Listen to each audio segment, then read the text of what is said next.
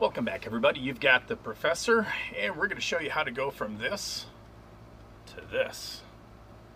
So, gotta love the Osee Gostream lack of a manual. So, very fun to try to figure out stuff basically just by pushing buttons.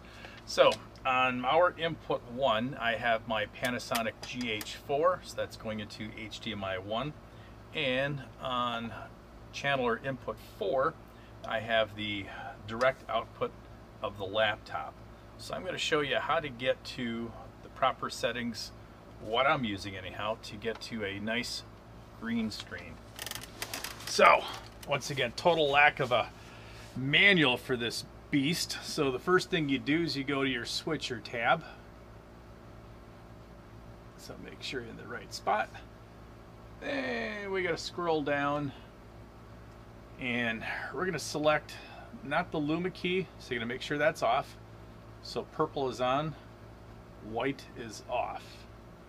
So we're going to go to the Luma key, turn that on. So now the Luma key should have turned itself back off. There we go.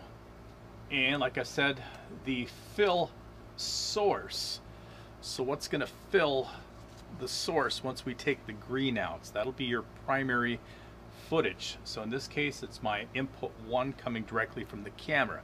So that's me sitting in front of the green screen. So we leave that on input 1. We're not using mask and we're not using resize. So make sure both of those are white or off. So once again, no mask and no resize. But now when we get down to control, we need to take a sample of our green screen. So we make sure this is clicked. So now it's purple. We can move our little box around so we get a nice sample. A little different than the Blackmagic A10 Mini and the Mini Pro. You can actually size this square to get a bigger sample of the entire area. So once it's sampled, you'll see that we've got the correct color of the backdrop that we're using. Then you have to remember to turn that off. So you turn that back off once it's got your sample. Then the chroma key adjustments. So now we need the proper levels for the foreground.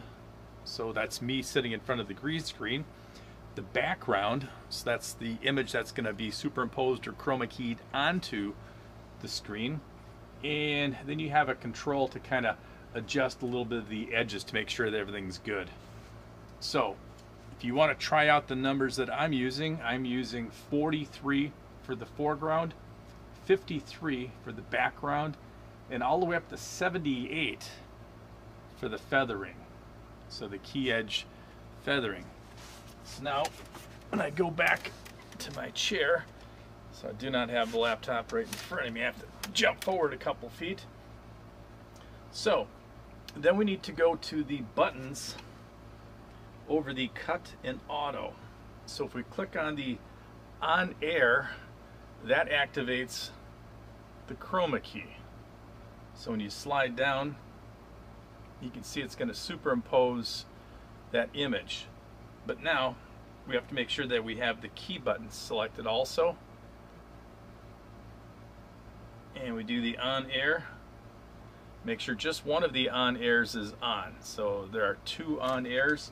We want to make sure the left, so the left on air is red over the key, and the key is white. So the key is white, so the key is engaged. And then you can slide back and forth, and there's your key. So once again, the settings that I was using was my input fill source is my camera 1, and then for the background, I'm using my stills.